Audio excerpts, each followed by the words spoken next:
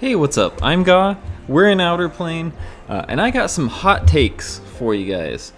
Now, these are going to be focusing on Arena. I think Evasion is good, and I think that the current season buff is good. And a lot of you guys are going to disagree with me, but let me kind of explain my standpoint. So,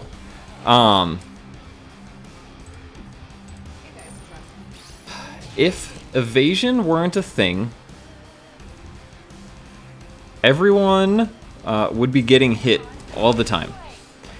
And if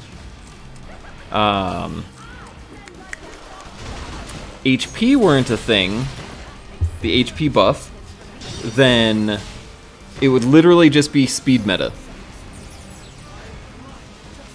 Right? Everyone would just be running Rin and doing speed nukes. And without that extra HP, people on offense probably wouldn't be surviving nearly as much. That being said, I just got nuked out of my mind, so I'm going to go ahead and sit this one out. Normally people don't run Valentine on defense, but it really works out in certain scenarios. So yes, evasion and HP buffs for the season result in a lot of super toxic defense teams, kind of like this one I'm looking at the top right here. It makes healers and defenders obnoxiously tanky, but there are ways around that. So one way around it is to use penetration. So something like this will kind of help like your attacks actually have a little bit more oomph. You can also run accuracy gear to get around evasion. You can run Cindy to boost accuracy. And then for characters like Meanie, who are going to be reviving, and Leo, who's going to be blah blah blah blah blah invincibility, you can run Noah to take out Meanie. You can run Francesca to take out Leo, or you can run Dolly to literally just shut everything off. Like as soon as her skill right here hits, like there's no more nonsense at all. Like Leo can't use his invincibility buff, Meanie can't revive anybody, Tio can't cleanse this, you don't have to worry about Demi Stella revenging. As soon as this lands and it wins the accuracy and the effectiveness check, like you have two free turns to just kind of go to town. That being said, she does need like a lot of investment for that to work, but yeah, like without evasion and more HP, it wouldn't be stall, it would just be cleave, speed cleave. So there's ways to work around these kind of teams. You can build a little bit more because you know you're going to have a little bit more time in the match. You can set up a little bit better. And yeah, so like, let's see.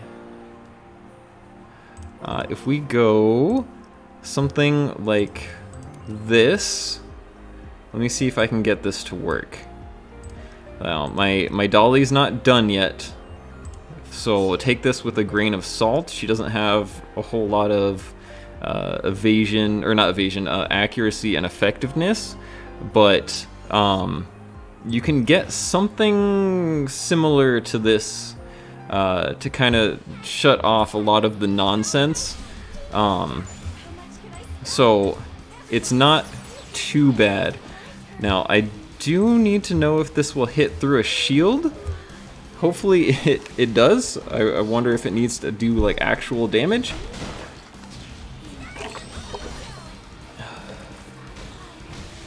And you can see, yeah, so the only one that didn't get silenced was Hannibal. Everybody else is silenced. So now there's nothing left. Now, if I had enough, whatchamacallit, then I would have been able to silence Hannibal as well. But yeah, like, we just got rid of like all the nonsense. We got 2 free turns essentially. As long as we can get past Hannibal and not get counterattacked to death, then yeah. And then we're still free to do this.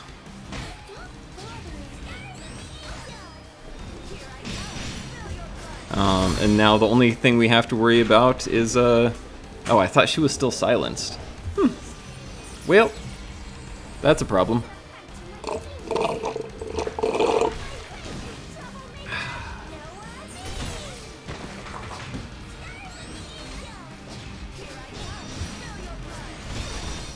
All right.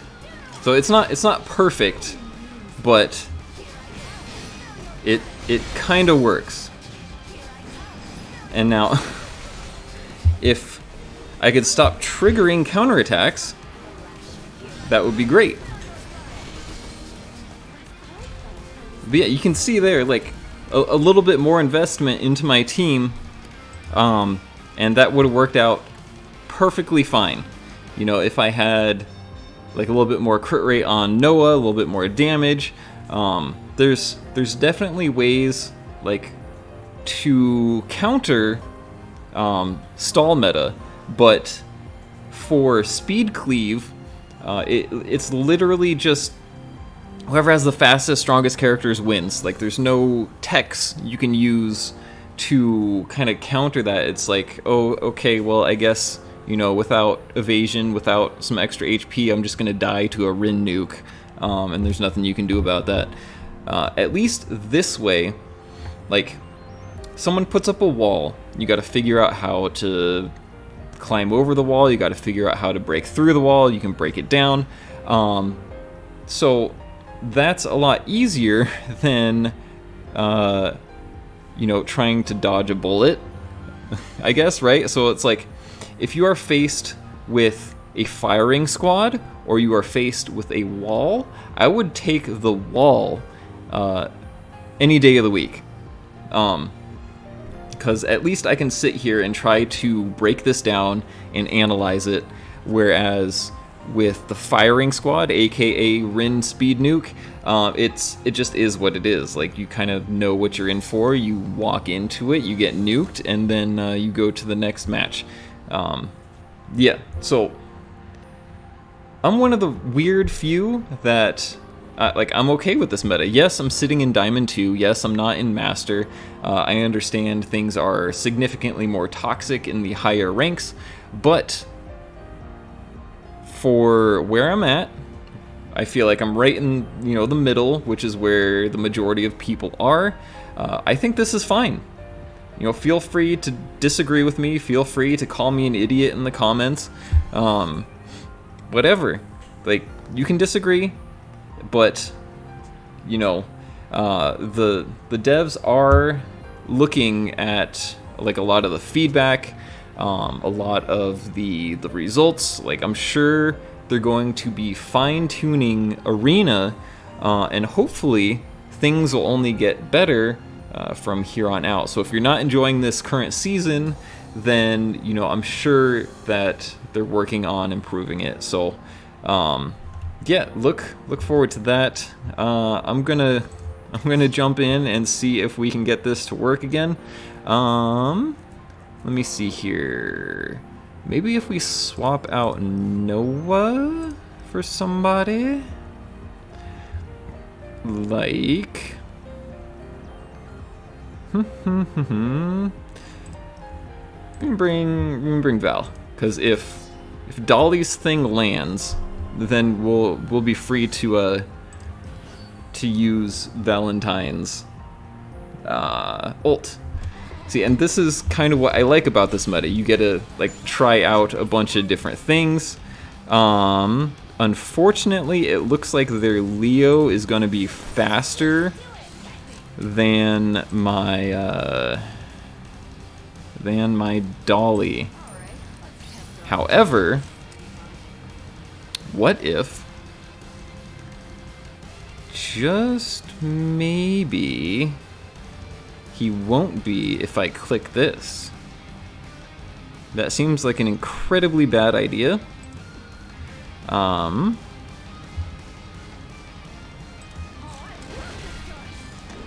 Yeah, Dolly wasn't fast enough. She probably lost speed roll, but yeah, she just wasn't fast enough. We're gonna extend our buffs. Maybe try to stall things out a little bit here. Interesting that Tio's using her heal when there's like nobody to heal. This is definitely a problem.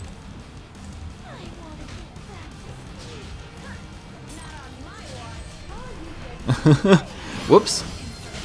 That was bad. But yeah. Like, literally, Leo just being faster.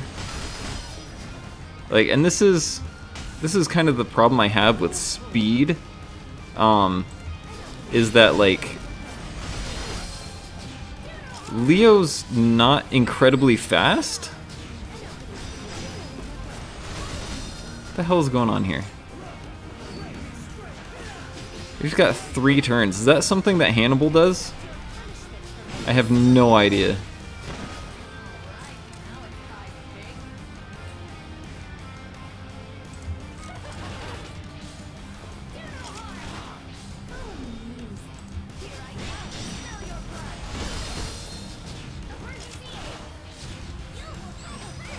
I just triggered everybody's counterattack. That's what happened. I gotcha.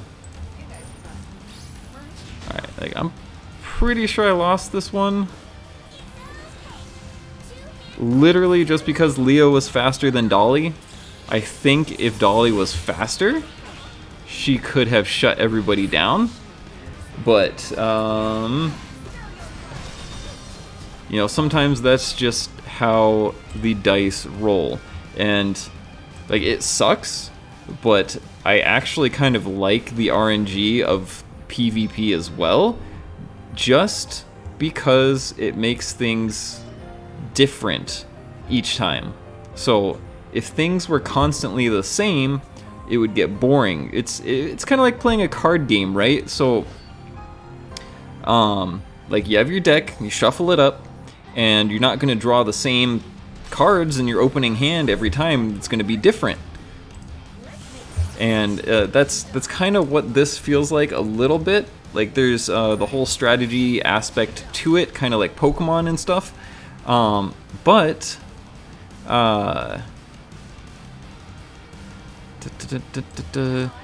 there's also a little bit of RNG to it, kind of like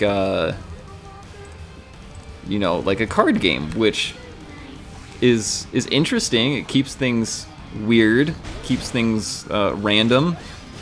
See, like right there, we just landed the silenced, and there's no Leo invincibility. Literally everyone is silenced, so we have to take advantage of this while we can, and just hope that we don't get counterattacked. So, like, this is kind of what I'm saying. Like, if you have a fast enough Dolly with enough accuracy, enough effectiveness, you can shut down. See, now I'm just free to do this. You can just shut down, like, a lot of the nonsense. Like, have someone with enough DPS, and then bada bing, bada boom. You can kind of just, like, have your way. And Dolly's dead, but that sucks.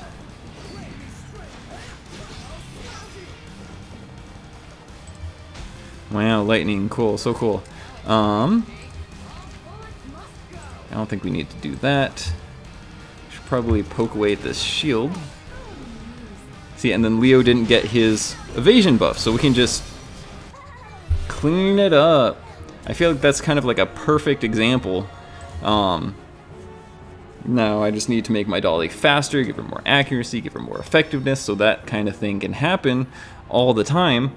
But a team comp like this would not work if it was speed cleave meta, because Rin would just come in and wipe everybody out instantly. So, yeah. And, you know, that's kind of like why I like slower meta games. You have a little bit more thinking room, thinking capabilities, whether, you know, if it were just speed cleave meta, it's just unga bunga, go fast, big damage, which is fun to an extent, but how many times can you see Rin's nuke and not get tired of it? Oh, cute, counterattack. Alright. This hits. I don't want to say that we win, but, okay, so Stella didn't get... That's the biggest downside.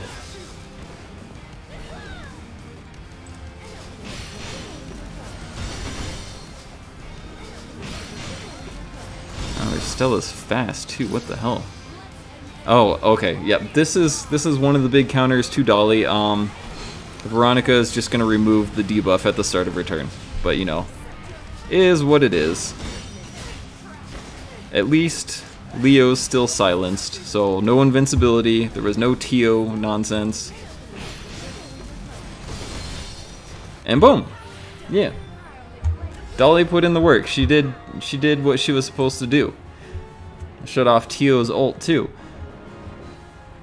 So like, everyone that's complaining about the current meta, just think about it. Figure something out. Like, read some characters, build something different and weird and exciting, and just kind of like experiment. And like, I feel like a lot of weird stuff can work in this metagame right now, compared to speed cleave, which would just be fast and attack. So, yeah, like I said, if you guys disagree with me, let me know. If you agree with me, let me know. But yeah, we'll see you in the next video. Peace.